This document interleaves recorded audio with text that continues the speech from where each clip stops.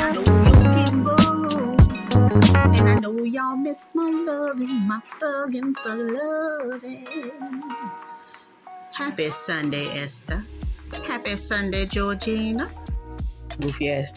Happy Sunday, y'all, the day of soul.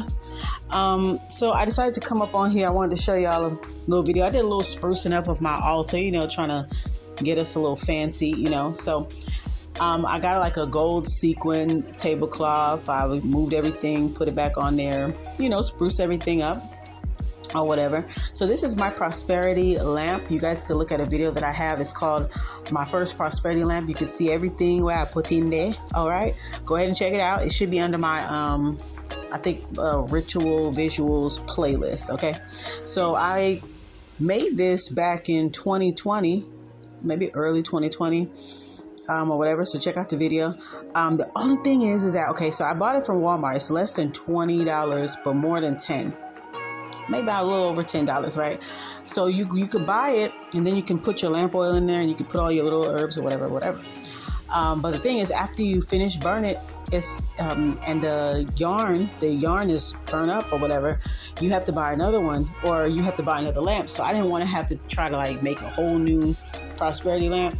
So I went on Amazon, I bought the yarn, but I guess the yarn that I bought was too big and it kind of doesn't burn for a long time, but it burned long enough for me to do whatever I wanted to do, like any visuals, prayers, affirmations, whatever. Like I do my little thing, but it doesn't burn as long as it used to.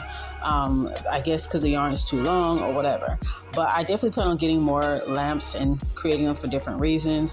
And I'll be sure to post up a video of it, of course, I'm sure. But definitely check it out. And I also have a follow-up video to that saying, what the lamp has done for me. So I barely used the lamp, but I decided to break it out and use it kind of like as a ritual and also as an offering. I also have incense that I burn as an air offering.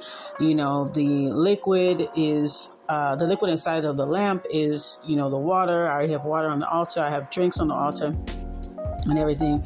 So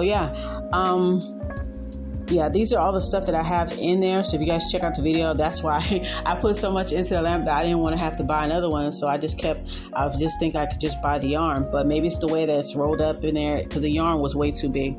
So I'm gonna buy a much smaller one and just replace it. But I didn't want to have to keep buying lamps and shit. But anyway, so this right here are like they're like ancestor debit cards and cell phones. If you go on Amazon, you will find all kind of stuff, and it's a part of the Chinese culture when they venerate their ancestors. They have everything. They have cell phones that are made like that. It's just like that cell phone, and they paint it. It looks really nice, very realistic. They have houses, jets, cars, beds, washer and dryer machines, all that stuff that the ancestors could use.